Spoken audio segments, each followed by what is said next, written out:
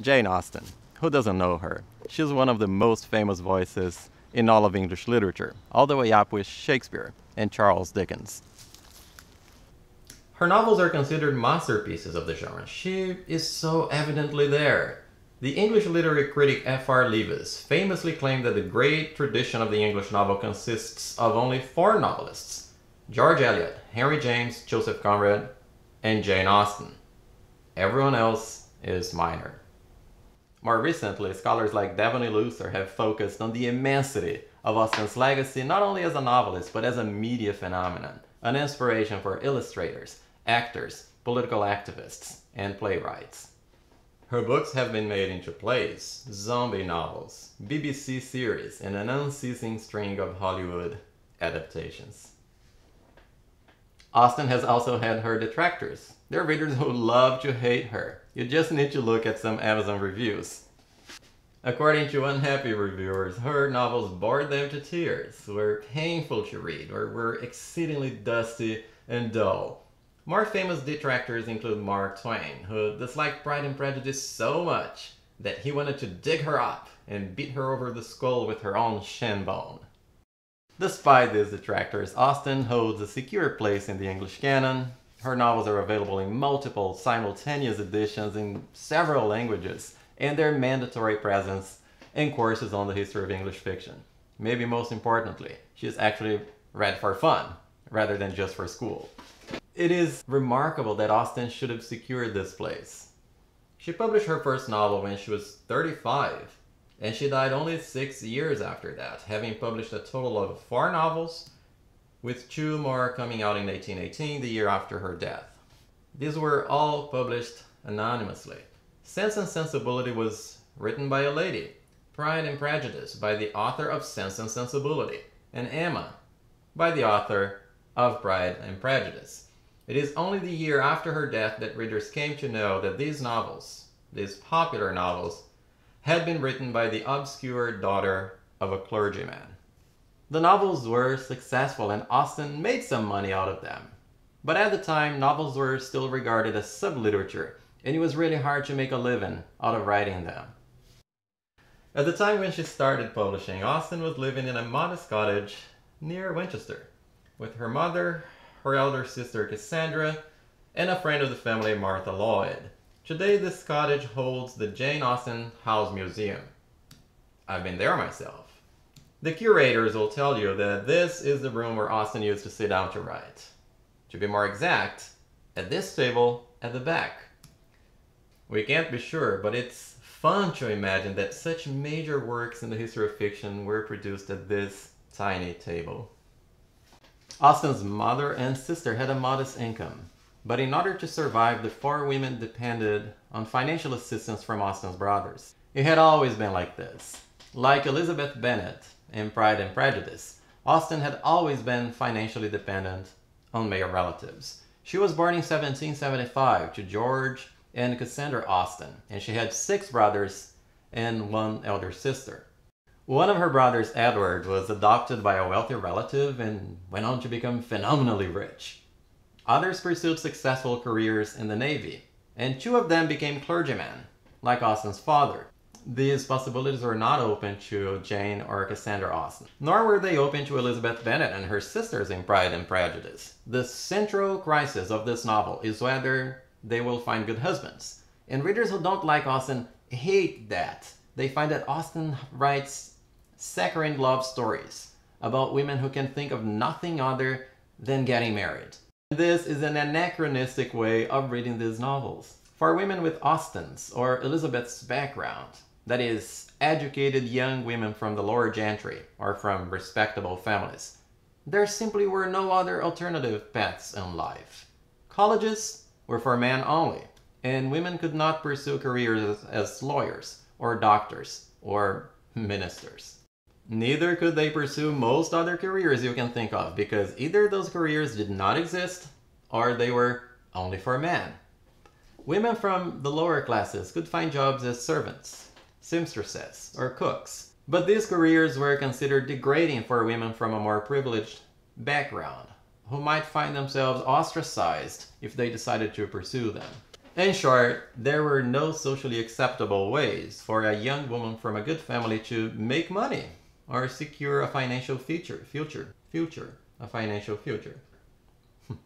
In short, there were no socially acceptable ways for a young woman from a good family to make money or secure financial stability other than getting married. Neither could women change any of this because they couldn't run for office and they were not allowed to vote.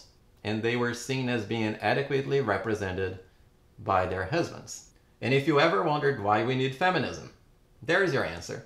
So when Austen's heroines worry so much about marriage, they're not being naive or excessively romantic. The stakes of getting married were way higher back then. For someone like Elizabeth Bennet, entering a financially stable union with a man could be the difference between having a comfortable life or falling into poverty, or even financial destitution after the death of her father. But the thing is, Elizabeth's father isn't poor. Mr. Bennet is a country gentleman with a yearly income of £2,000. Just for the sake of comparison, Mr. Bingley, who makes £5,000, is considered to be pretty rich. And if that's the case, then why doesn't Mr. Bennet leave his estate, called Longbourn, to his daughters, together with the profits and the rents that it yields? If you ask the source of all wisdom, the internet, the answer will be simple. It is because at this time, women could not inherit property. This is incorrect. Women could, and they did inherit property. At this time, it's calculated that roughly 1/6 of all real estate in England belonged to women. Even in Pride and Prejudice, we have an example in Lady Catherine of a woman who has inherited property and who owns her estate. And yet, we're told that Mr. Bennet cannot leave Longbourn to his daughters. Instead, the property is going to the pitiful and pompous Mr. Collins. And Mrs. Bennet, for one, is truly mad about this. The problem has to do with something called an entail. Mrs. Bennet tells her husband, "I do think it's the hardest thing in the world that your estate should be entailed away from your own children. And I'm sure, if I had been you, I should have tried long ago to do something or other about it." Jane and Elizabeth tried to explain to her the nature of an entail, but it was a subject on which Mrs. Bennet was beyond the reach of reason. The nature of an entail. What is that? Entailed. These are key terms for understanding Pride and Prejudice. What does it mean to say that Longbourn is entailed on Mr. Collins? The answer to this question depends on the history of property law in England. So it is kind of boring, and it's also infuriatingly complex. In this video, I'll try to keep things simple, but if you want to learn more about it, I'll be leaving resources below in the description, so you can check them. An entail is a legal restriction on how real estate can be passed down. That restriction is usually expressed through a clause in documents like a will or a deed of marriage. A clause that can read like this: Paul leaves his estate to Peter and to the heirs male of Peter's body. It's stuffy legal language, but what it means is quite clear. Peter will inherit the estate from Paul. But after Peter dies, the entail determines that the property will go to Peter's male heirs. In other words, Peter cannot sell the property, and he cannot choose his heirs. Peter's heir has already been determined by the terms under which Peter inherited from Paul. This is an example of what is called fee-tail male. It is a type of entail designed to let property go down undisturbed through the male line, usually through the eldest son. And its purpose was to make sure that the property would remain in the family for generation after generation. And as you can tell, it also excluded the possibility of leaving it to women. There were other types of entails, such as fee-tail female or fee-tail general, which allowed women to inherit, but they were less common. But it doesn't stop there. Let's take a closer look at how entails were supposed to work. Here's an estate, let's call it estate, which belongs to A. A wants to leave his estate to his son B. But he doesn't want B to be able to sell it so that the property can remain in the family. So he drafts a will, leaving the estate to his son B and to the male heirs of B. Under the terms of this settlement, B is designated as a tenant entail. Take note of this term as it will come up again. After he is dead, the estate will go to C and then to C's male descendants. So far, so good. But here's the twist. At the time when Austin was writing, entails like this didn't work. There was a legal loophole allowing the tenant entail, in this case B, to bar the entail, to break it. This was called a common recovery, and it was commonly used since the late 15th century. By barring the entail, the tenant entail gained the power to do whatever he wanted with the property, including selling it. This, of course, was undesirable for families invested in keeping their property in the family. Accordingly, starting in the 16th century, English jurists developed a clever way of avoiding this loophole, and it involved preventing the property from ever reaching the person designated as tenant entail. This was called a strict settlement. Here's how it worked. Take the same estate and the same cast of characters, A, B, and C. A drafts a will leaving his property to his descendants. But instead of leaving it to B, he leaves it to C, who at this point may not even be born yet. C is the tenant entail. But B is not left out of the picture. Instead, he is made a tenant for life. While he is alive, he will enjoy the rents and profits of the property. But because he is a tenant for life rather than a tenant entail, he doesn't have the power to break the entail. But then you might wonder, C is the tenant entail now. What stops him from breaking the entail and selling everything? What usually happened is that once C turned 21 and was legally allowed to sign a new settlement, B would talk him into renewing the entail. If B agrees, and B often did, then the new settlement would make him a tenant for life, and D would be the new tenant entail.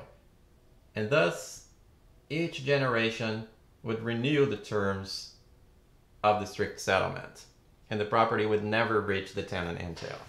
As far as Pride and Prejudice is concerned, the strict settlement has two important consequences. One, because Longbourn is entailed on the male heirs, that excludes the women in the family. And then two, under the terms of the strict settlement, renewing the entail is optional. B and C may decide to not do that. In that case, C will have the power as tenant entail to bar the entail. And this would give him the ability to choose his heirs, which in turn would make women potential heirs. This is what's going on with Longbourn. The estate was left to Mr. Bennet for life, with a remainder entail to the heirs male of his body. Again, this is stuffy legal language, but by now you'll know what it means. Longbourn was left to Mr. Bennet for life, which makes him a tenant for life. He cannot sell Longbourn, he cannot choose heirs, and he cannot bar the entail. And then there is a remainder entail to his male heirs. If he had a son, then this son would be the tenant entail, with the power to bar the entail. And then when young Mr. Bennet, had he existed, turned 21, Mr. Bennet would sit down with him to discuss whether to sign a new settlement, renewing the entail, or whether to break the entail. As it happens, the novel tells us what Mr. Bennet was intending to do. He intended to bar the entail. Here's what the narrator says. When first Mr. Bennet had married, economy was held to be perfectly useless, for of course they were to have a son. The son was to join in cutting off the entail as soon as he should be of age, and the widow and younger children would by that means be provided for. But the Bennets never had a son. Instead, they had 5 daughters, and this plan went nowhere. In default of a male child, the Longbourn settlement determines that the property will go instead to a distant male relative, who unfortunately is Mr. Collins. So this is what it means to say that Longbourn is entailed on Mr. Collins. It is out of Mr. Bennet's power to leave the estate to his daughters because the terms of the settlement prevent him from doing that. Mr. Bennet does have the option to leave them money, but as you've seen in the passage I read a moment ago, they didn't think that saving money was important because they were so sure that they would have a son. This being the case, it is no wonder that Mrs. Bennet is so excited when a young, handsome, wealthy, and eligible young man moves into the neighboring state of Netherfield. Here's an opportunity for one of her daughters, especially her eldest daughter, Jane, to get married and then to secure a future for all of the others. Mrs. Bennet may seem frantic and silly, and Austen gets a huge kick out of mocking her. But she understands, as Austen did, the dismal prospects for disinherited young women at the time. What Mrs. Bennet does not expect is that her second daughter, Elizabeth, will become entangled with an even wealthier man than Mr. Bingley. But this is one of the joys of reading Pride and Prejudice, and I don't mean to spoil the story for those of you who are reading it for the first time. But I hope this explanation of the entail will help you understand and enjoy Austen's most famous novel.